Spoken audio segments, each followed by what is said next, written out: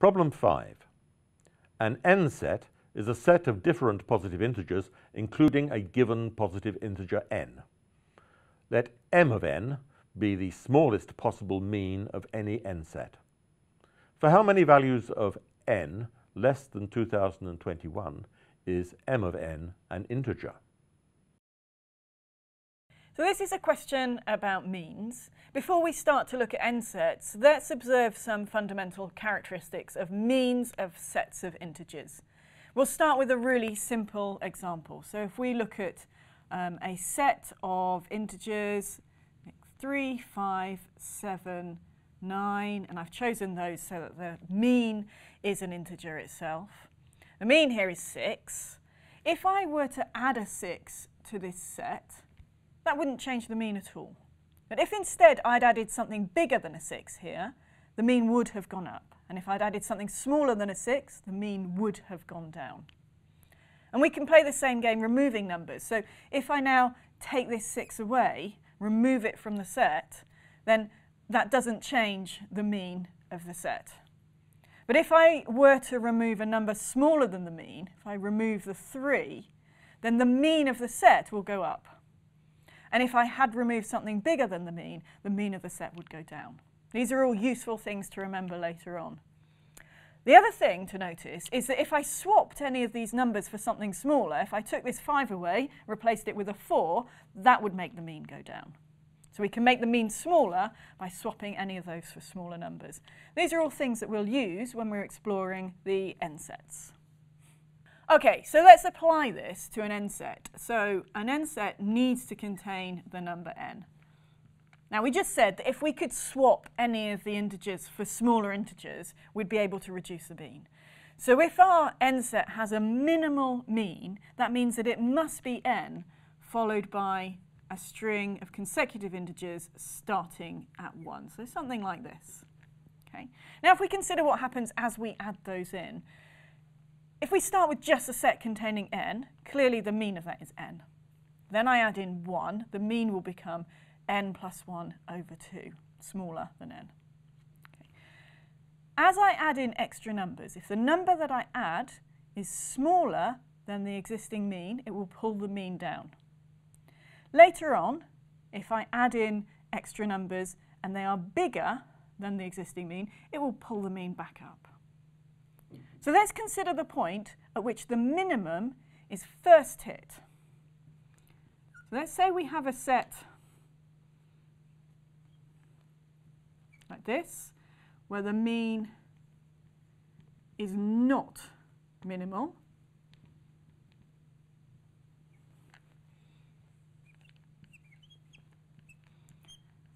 But when we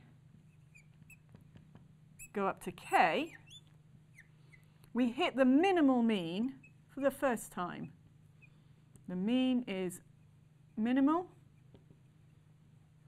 And because we're looking for this situation in the question, let's say that this mean is also an integer.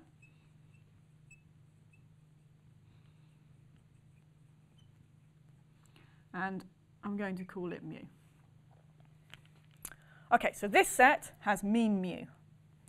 If I remove k, the mean will go up.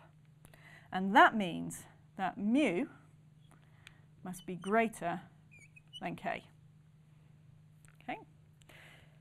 If I add the next number in, k plus 1, this is the minimal mean. So the mean can't get any smaller. When I add in k plus 1, the mean is at least as big.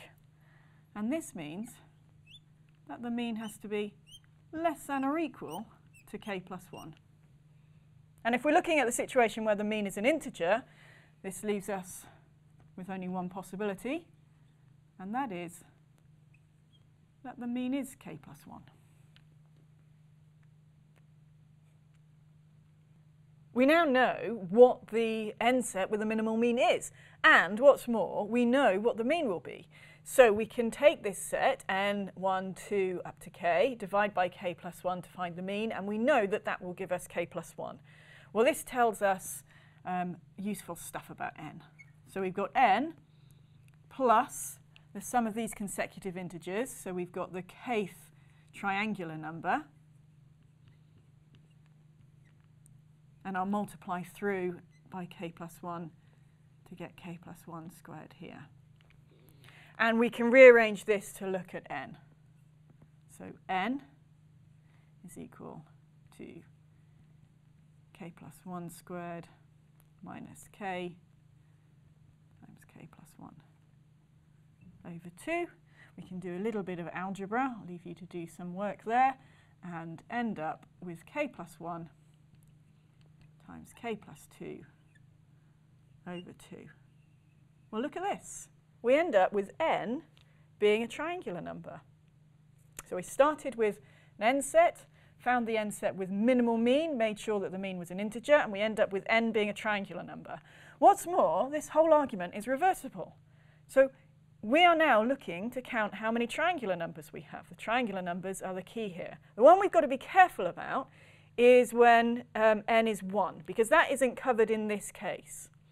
But when n is 1, 1 is a triangular number, and the mean of the set that just contains 1 is 1, which is definitely minimal, and it is an integer, so we're fine. So 1 works as well.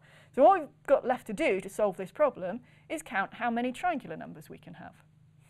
The last thing to do, we're looking for n. We know that our values of n are triangular numbers, and we need them to be less than 2021. Okay. Well, that means that n times n plus 1 has to be less than 4042. And it's a case of finding what values will work. Well, 64 squared is equal to 4096. You may well already know that because it's the power of 2. And so 63 times 64 is equal to 4032. And that's fine because we're underneath and we clearly can't squeeze in another triangular number. So we are going to take n as n times n plus 1 over 2 for all values of n between 1 and 63. And this gives us a total of 63 possibilities. And we're done.